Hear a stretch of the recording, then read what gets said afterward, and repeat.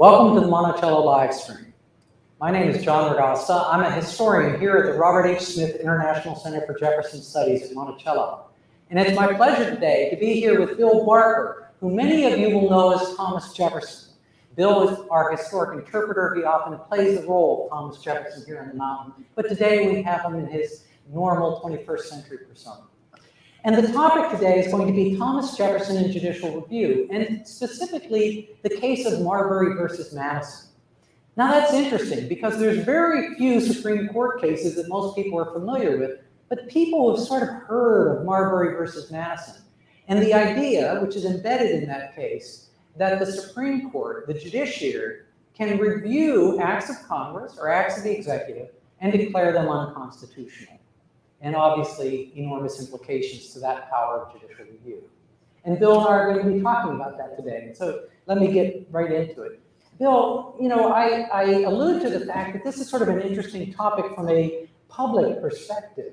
And you've been acting as Thomas Jefferson now, I think, for well over 35 years. Is that right? I shouldn't say that maybe online, but for a number of years.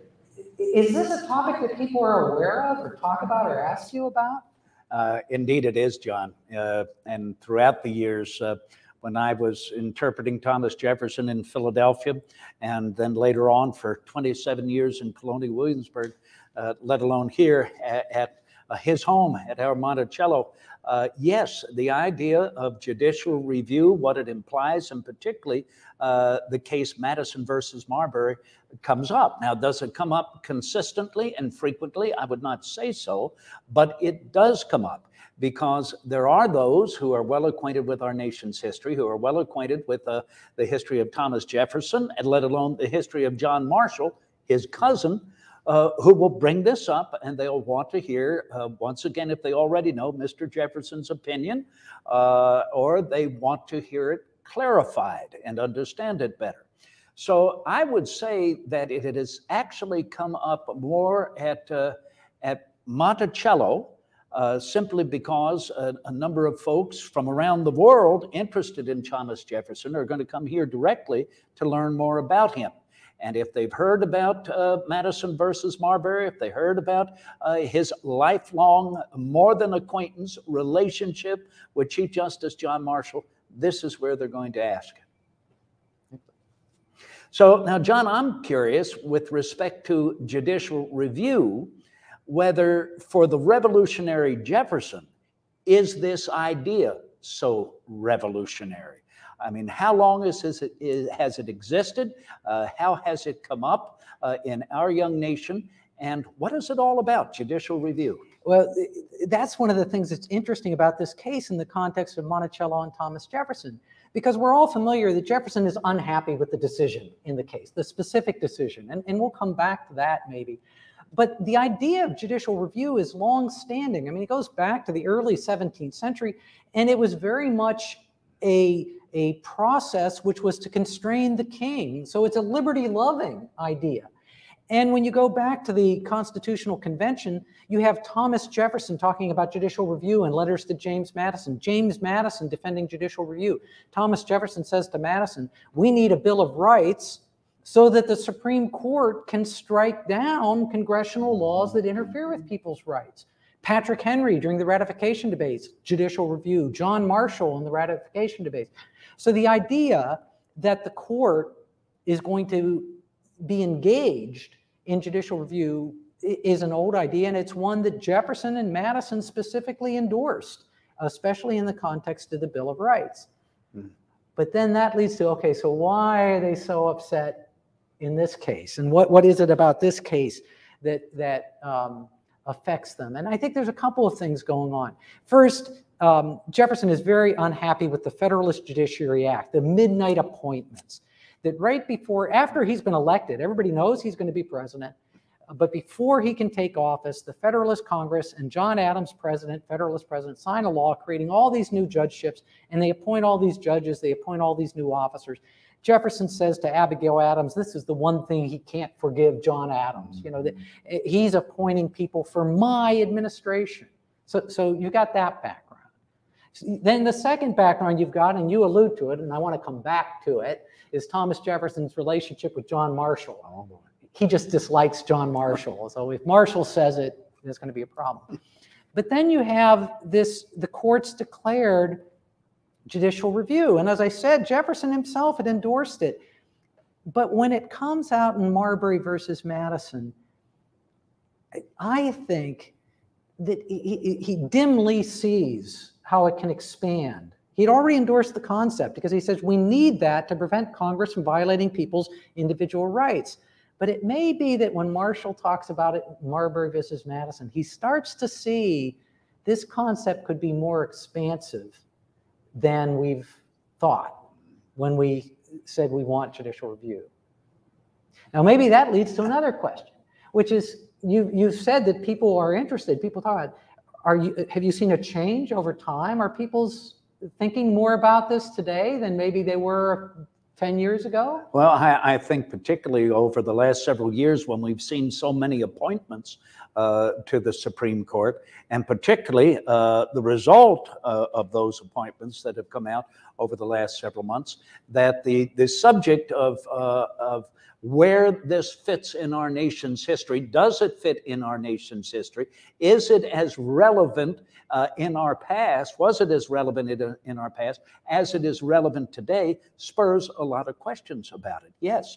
And the whole idea of judicial review. What exactly does that mean? And thank you, John, for suggesting, and it's so true, that we were able to bring 13 individual nations together when we were colonies to form e pluribus unum by compromises and resolutions on a common concept of union. And therefore, in solidifying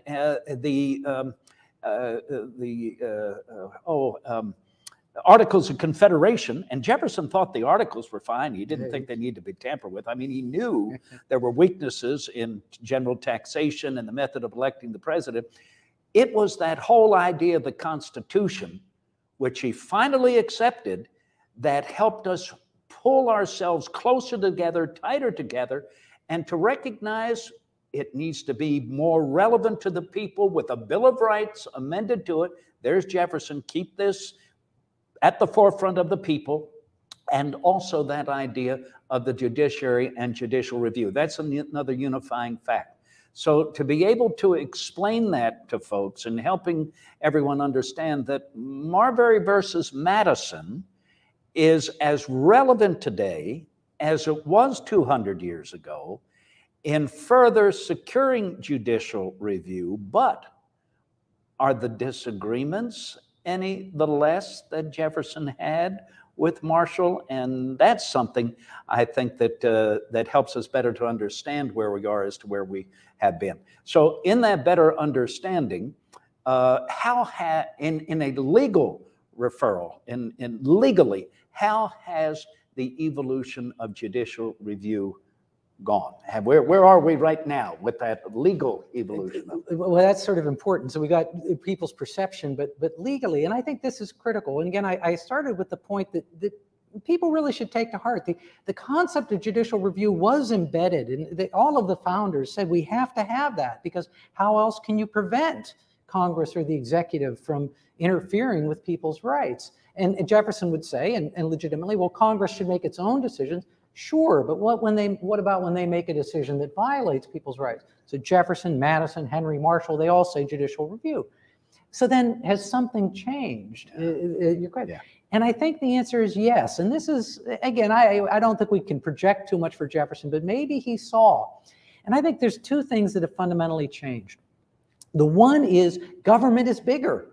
And that's unavoidable. I mean, you can't go back to 18th century government. I mean, you've got air traffic control, and you've got regulation of pesticides and herbicides, and you've got food safety. I mean, so as government gets bigger, and especially in the 20th century, and you have a regulatory state, well, suddenly that judicial review might be a bigger deal at this point.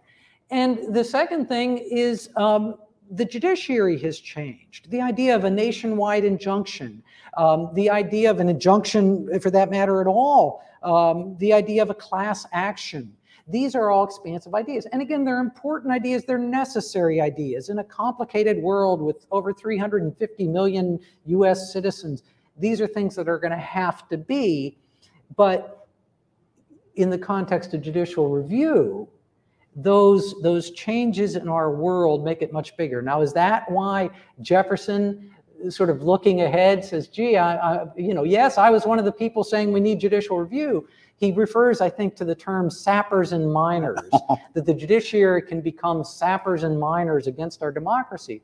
And he certainly would have seen McCulloch versus Maryland in that way. I think 1819. Now, I think McCulloch versus Maryland is a good case, but the idea of federal power against the states and the Supreme Court rolling, and then Dred Scott. Oh, yeah. And then, into the end of the 1890s, and separate but equal, and so on. Mm-hmm. So yes, it is a vast power, but it's a power, it's a necessary power, which is what Jefferson and Madison were saying. How else would the court behave?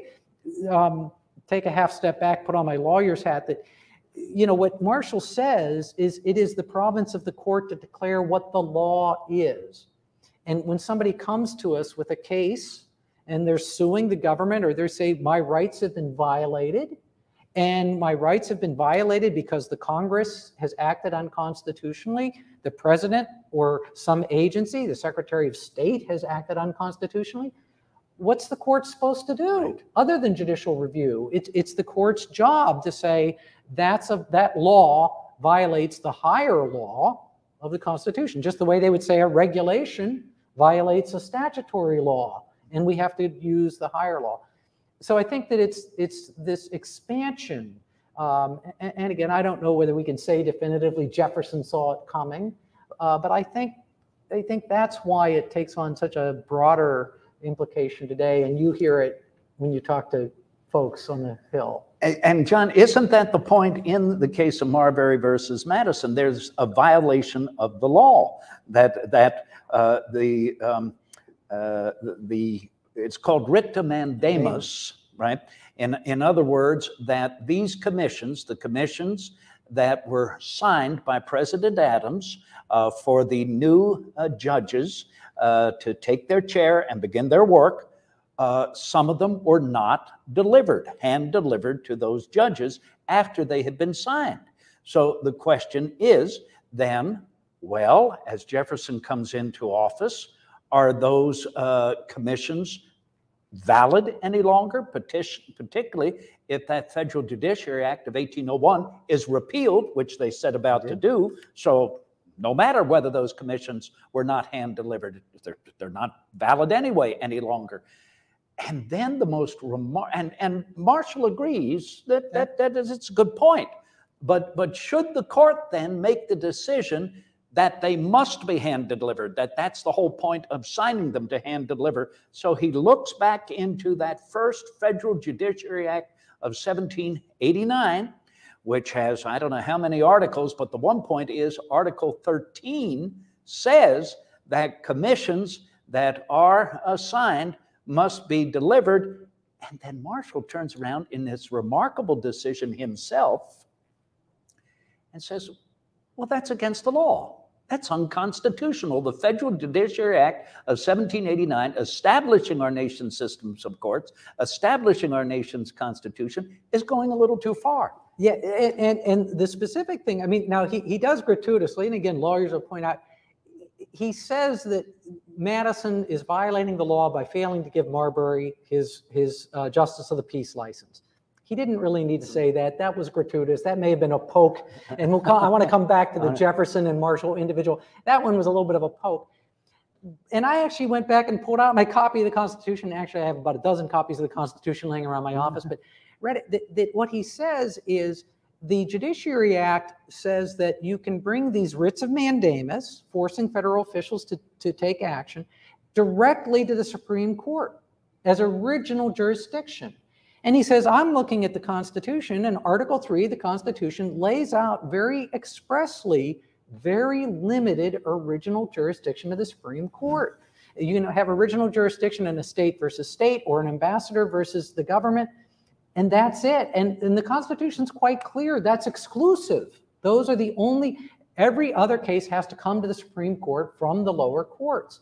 And so what he's saying, you know, you've given us power, you've given me power that the Constitution says I don't have. And so he says, no, it's unconstitutional, I'm going to strike it down. And in theory, Marbury could have gone back and brought the case again at a lower court and then it appealed it and appealed it.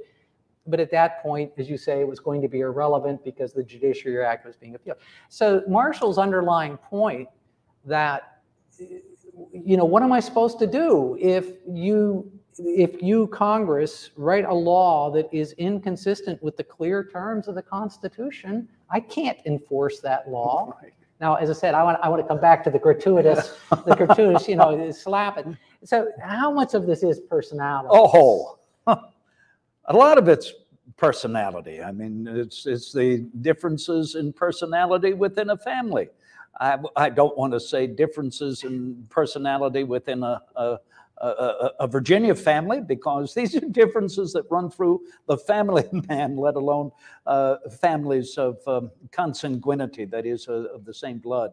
The Jefferson family and the Marshall family, as far as their male line, go all the way back into the early settlement of the former colony of Virginia. And what is so very interesting is that Thomas Jefferson remarks about his family, the Jeffersons, originally being seated at the foot of Mount Snowdon in Wales. So they're Welsh, more or less, that have come into England, and then they come into Jamestown pretty early on. The Marshall family goes directly back to England, and what is interesting about John Marshall's paternal lineage is, and I don't know how many greats we go back, but the one Marshall in England is a supporter of Charles I during the time of Cromwell. So it's fascinating to think that a Marshall male ancestor is very closely tied and supportive of monarchy and the element of the royal law. What makes it even more interesting is that John Marshall's father is a supporter, as a surveyor in particular, of the Fairfax family and the Fairfax holdings in Virginia, which of course was a royal grant under Thomas Lord Fairfax of over 5 million acres. 5 million acres, which, you know, includes all of the northern neck and then goes far up into the northwest to the headwaters of the Potomac and the Rappahannock River. And isn't it interesting that Thomas Jefferson's father, Colonel Peter Jefferson, helps to survey the Fairfax line, that 75-mile line that connects those headwaters to provide for that royal grant. Now, this is what begins some of the stirrings, mumbling and grumblings of our American Revolution, because that's 5 million acres prohibited to free settlement. Free settlement. And so here you have a Marshall in the interest of the Fairfax family early on. What is also interesting is that John Marshall's father establishes a family settlement in the wilderness, way up north in the top area of this Fairfax settlement. And John Marshall is born in a log cabin. Here he is, born in a log cabin out in the wilderness up near, well, it's not too far from Alexandria. It's up in that originally Prince William area, and I'm trying to think of the name of Fauquier County now. Here's Thomas Jefferson, that is born and brought up at Shadwell Farm. That is of rather Virginia gentry holdings and representation. It's a freeholding family into which he is born. Now, what then might bring John Marshall and Thomas Jefferson closer together? Their maternal line, their mother's line, because John Marshall and Thomas Jefferson are second cousins. Thomas Jefferson's mother's father and John Marshall's mother's mother are brother and sister. And this John Marshall's family lineage comes through the Thomas Randolph line of Tuckahoe Plantation, which is the same line and the same plantation where Thomas Jefferson's son-in-law, Thomas Mann Randolph Jr., was born and grows up.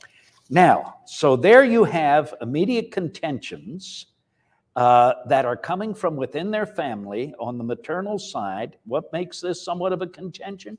because John Marshall's grandmother marries a gentleman who is considered by the Randolph family to be below her station. And that must have been rattling within the family at that time, because that John Marshall's grandmother, that woman, turns around and marries for a second time a preacher by the name of Reverend James Keith. And the Keith family are well established, well known in early colonial Virginia gentry. So here you have, from that mother's side, almost John Marshall reconciling, but still these kind of mumblings and grumblings and little shakings of something having been amiss in the lineage, whereas in Thomas Jefferson's family, it's all clean and secure and solid. And Jefferson has a wonderful education at William and Mary. John Marshall is not formally schooled. Later, and by the way, John Marshall enlists in the service of our new nation to fight in the American Revolution. He has attended to several battles, particularly the Battle of Brandywine. Jefferson is commissioned a lieutenant colonel of the Albemarle militia, but he never sees any battle, any action. Now, just one final thing that makes this even the more of a contention within their family lines. Thomas Jefferson, when he is a young man, becomes enamored of a young girl when he goes to Williamsburg by the name of Rebecca Burrell. She's an orphan girl and is brought up by the, mercy, a very wealthy orphan girl. A very wealthy orphan girl of the Burrell family line, and she's brought up by, she's born at Fairfields, the Burrell plantation over in Gloucester, and I cannot remember the name of the family who brings her up. But in any respect, Jefferson so adores this young girl. He does not want to be ridiculed, because it may be that she's not returning his affections. So he tries to describe, more or less disguise her name in correspondence. He calls her Fair Belinda, my fair Belinda. He proposes to Rebecca Burrell. She turns him down in that proposal. That's a well-known story. Takes place in the Apollo Room in the Raleigh Tavern in Williamsburg. And she turns around and she marries Jacqueline Ambler, who was educated at the College of Philadelphia. And they have vast holdings, particularly out of Jamestown Island. Jacqueline Ambler and Mary Burrell Ambler's child, Rebecca Burrell Ambler's child, Mary Ambler, becomes the wife of John Marshall, whom he's very devoted to. You know, the point of all this is, we tend to look at these gentlemen as if they're those marble busts you see on the table, or you see Mr. Jefferson behind you, that they're human, and there's a lot of human interaction going on. I read one historian who said that Jefferson, he's difficult with the young women. He's always a little diffident to speak in public when he's a young man.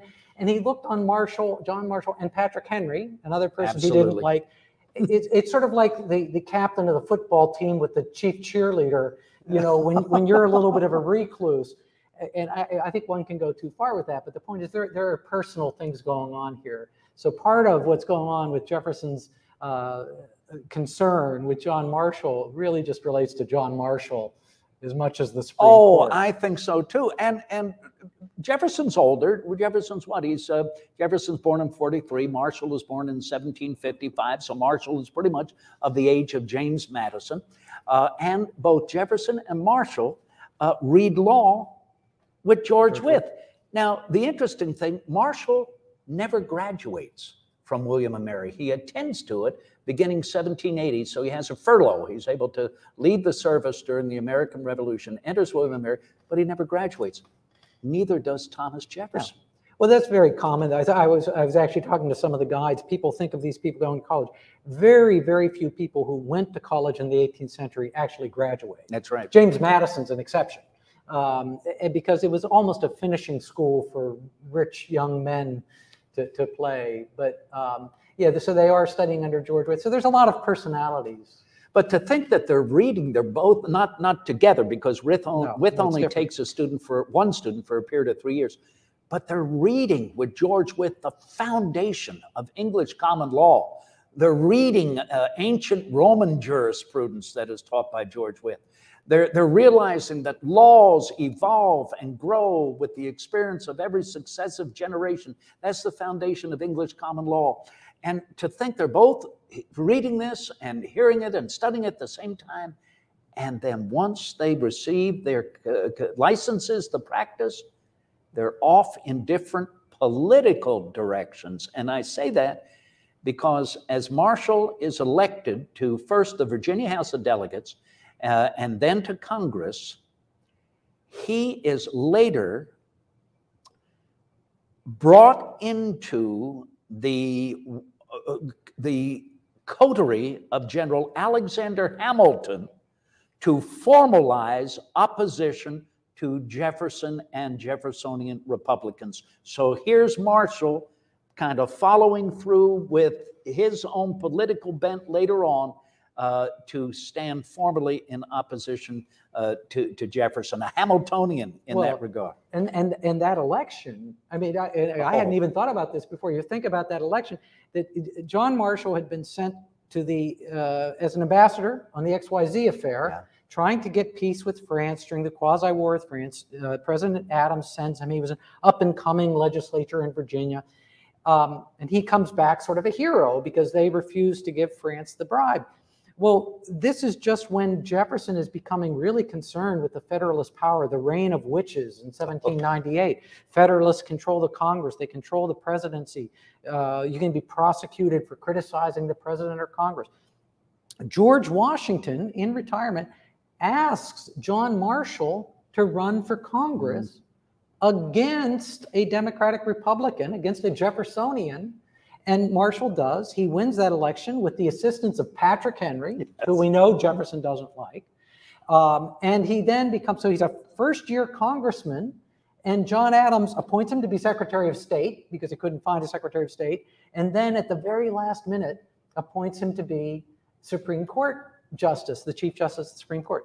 So again, we've probably going on too long in the personalities, but there's a lot of history and personality at work here. I wonder what Secretary of State John Marshall thought about a former Secretary of State, Thomas Jefferson, who resigned because of his arguments with the Secretary of the Treasury. It is extraordinary, these personalities that are deeply rooted and find themselves being revealed more so in politics. So with the respect, John, to judicial review, how have you seen, or do you consider that there has been a bias with respect to that has also been deeply rooted and has evolved into our present day?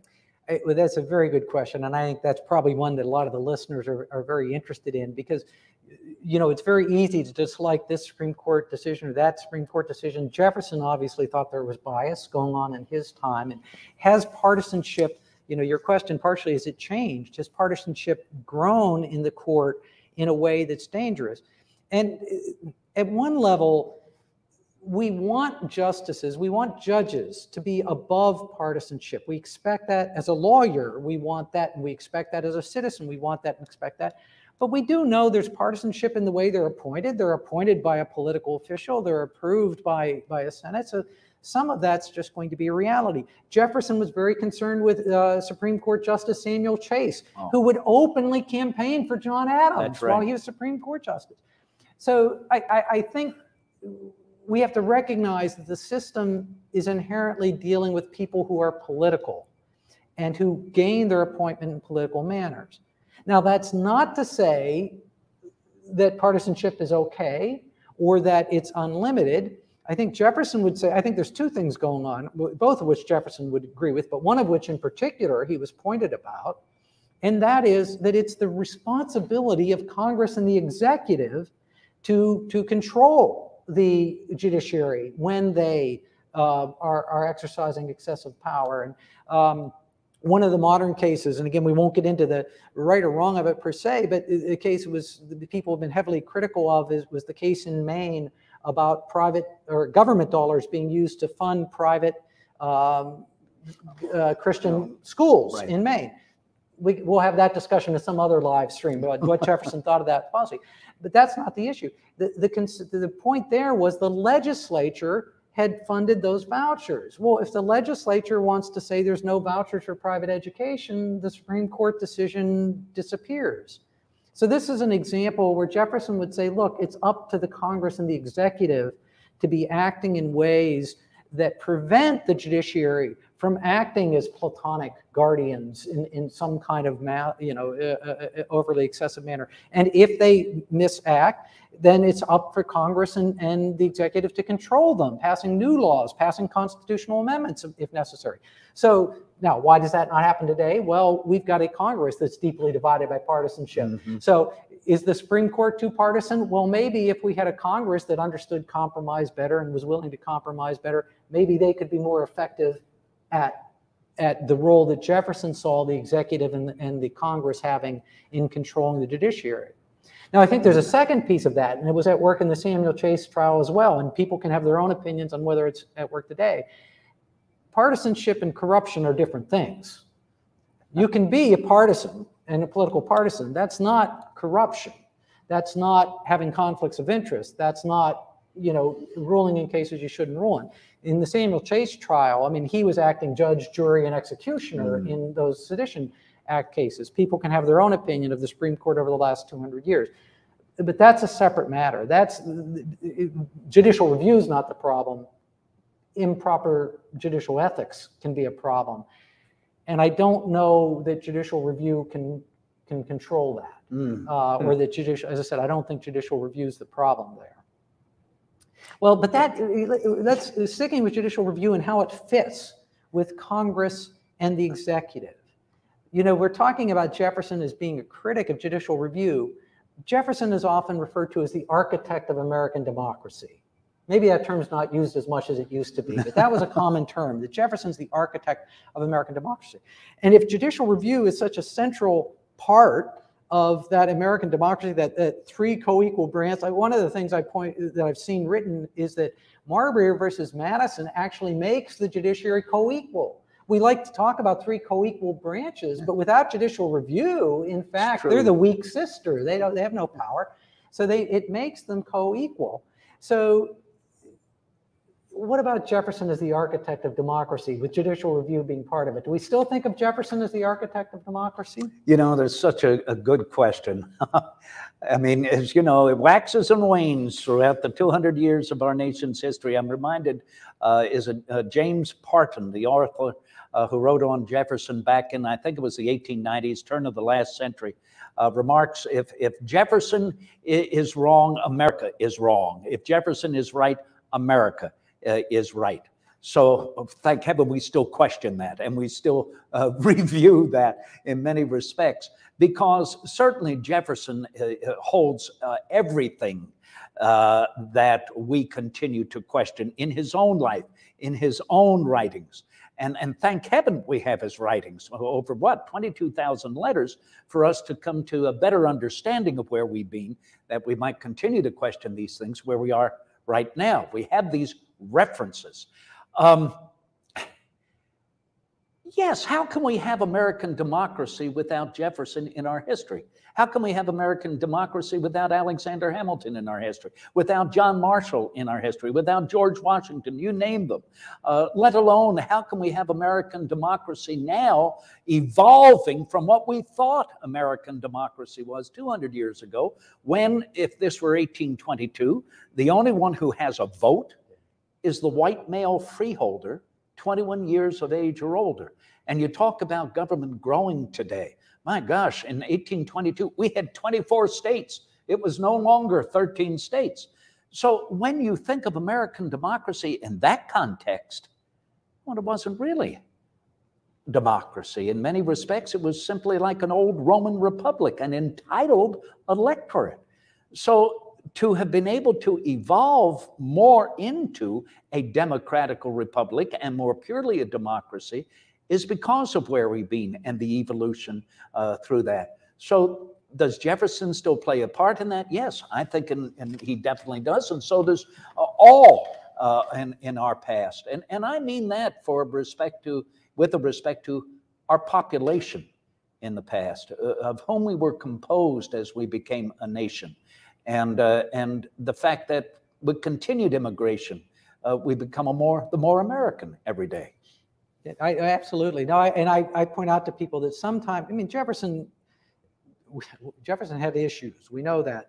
I say sometimes Jefferson's sight was limited, but his vision was expansive. So why is it that, you know, the Black Panthers are quoting Thomas Jefferson in the 1960s, women at Seneca Falls in the 1820s? Exactly. Why is it that over 100 nations, you know, it's that vision, those ideas continue to define American democracy? Although, you know, you were quoting James Parton with the "if Jefferson was right, America's right." James Parton also says a few years earlier, we haven't talked about Aaron Burr, and James Parton says that America is and I have to paraphrase, living in a Jefferson vision but practicing Aaron Burr politics. Ooh. Which was, if you know, Aaron Burr was a open fist politician. He was very brutal, and so we like to think of Jefferson, that vision for America. Yeah. But there has been a history of some brutal politics in the midst of all that. And you know, John, so much a part of that vision in what Jefferson wrote, and others, particularly of his time, with the vision towards the future. The earth belongs to the living generation. The earth belongs to the living generation. The dead have no power over us. I think is so necessary to remind ourselves we are sailing still through uncharted waters. Man has never been here before. And to specifically the topic of judicial review, people often ask, well, what would the founders say? And of course, that's a complicated question at the best of times. I do think they would be very surprised at the inability to amend the Constitution, the practical inability to amend the Constitution. If the Supreme Court goes wrong, you amend the Constitution, you fix the problem.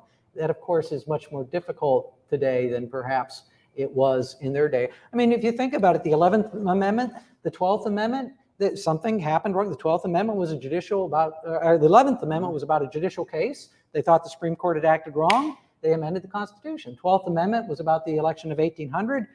Things didn't work out right. We amend the Constitution. I do think they would be surprised at the unwillingness to do that, perhaps. Absolutely. I mean, look how long it was before we had that 13th Amendment. Yes, how very long it was. Gap, right? And we had that Dred Scott decision right in the middle of that. Yeah. So derogatory to what democracy is all about. So you have the first 10 amendments, the Bill of Rights right away. You have the 11th Amendment. You have the 12th Amendment. So this idea of, and your comment about generational sovereignty, that Jefferson very much believed every generation needs to make laws for itself. And so the idea that if there is something in the Constitution that we the people believe is wrong, Jefferson, fix it.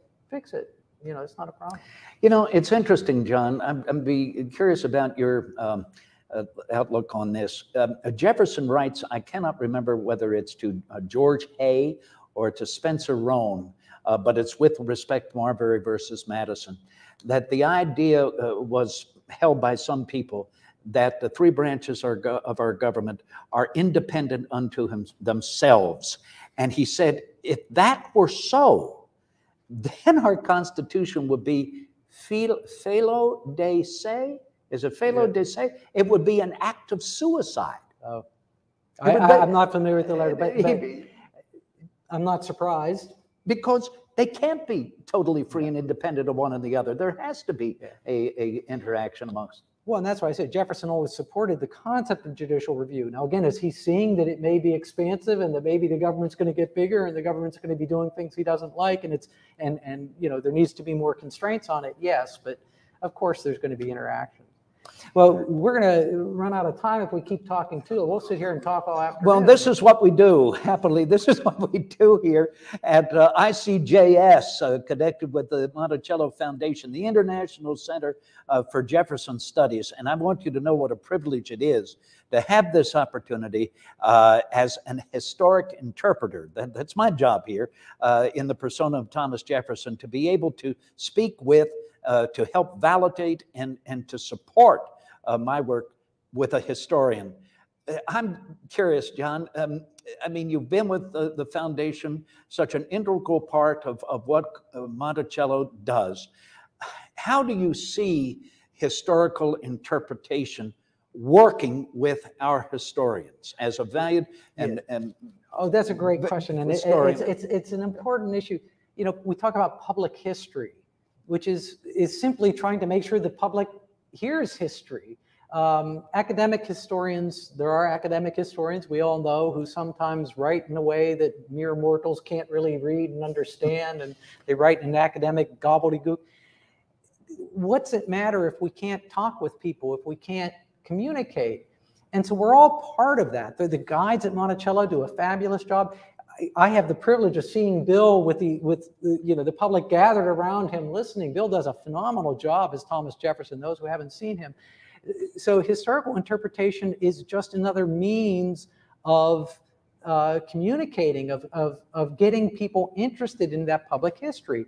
But we also, I think at Monticello, and I think good public historians everywhere, we understand our different roles. I'll oftentimes be asked a question, and I'll say, that's a guide question. I mean, you know, I have a PhD in history, and if you want to talk about the 18th century and Enlightenment thought and what were the forces at work in the Declaration of Independence and the Constitution, and well, I do frequently want to talk about this. And ask me if you want to know. Well, wait a minute. We were asking just before the film started. You know, I know Jefferson wrote a letter about this. Bill is going to be more familiar with, oh yes, that was a letter to James Madison in the 1790s. If you want to know about the House, we were talking about these chairs are low. Well, why were chairs in the 18th century low? That's a material culture question. The guides are much more. So, you know, I know some academic historians don't like historic interpreters or colonial Williamsburg or this play acting. I think it's very important. I think it's a wonderful thing. I do think there's an obligation on the public to understand the difference between a house guide, a historic interpreter, and a historian, somebody who spends their time studying history and understanding it. So we have to, you know, it's what we love to call critical thinking skills today.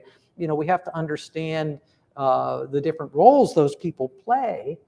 But there's, in my mind, Bill knows I'm a huge fan of colonial Williamsburg, and I think these things can be done well. They can be done poorly, but when they are done well, and as I've said, Bill does a very good job, it's a way to tell people, you know, this history is real, it's real people, that were engaged in it, and it's very interesting. Well, let me then ask you, as a historic interpreter who's engaged on a daily basis with that public, what do you want the public to take from your talks?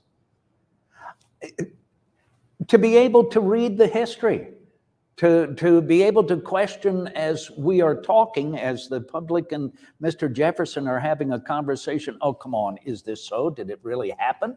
Did Mr. Jefferson actually write that? Did he say that? Is this what he really felt about someone else? Is this how someone else really felt about him?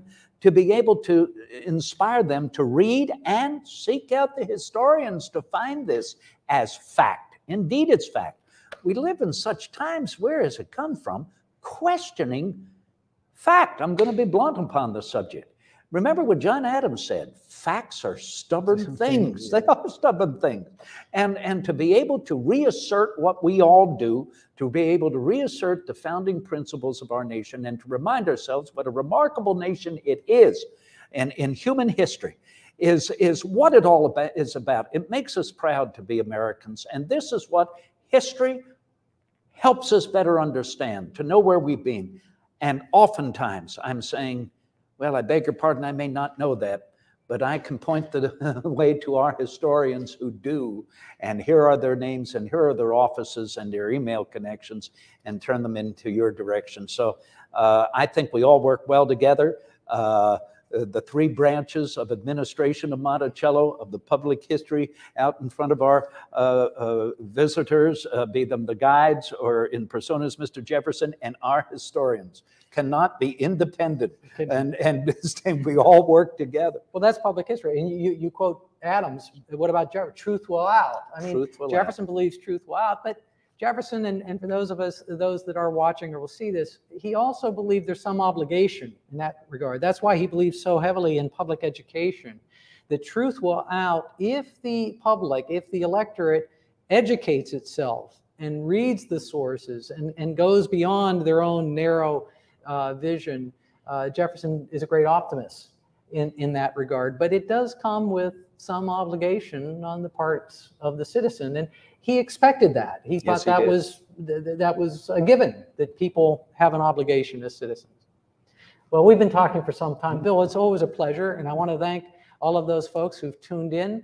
But this has been a live stream from the Robert H. Smith International Center for Jefferson Studies, and we hope you'll join us again for the next live stream.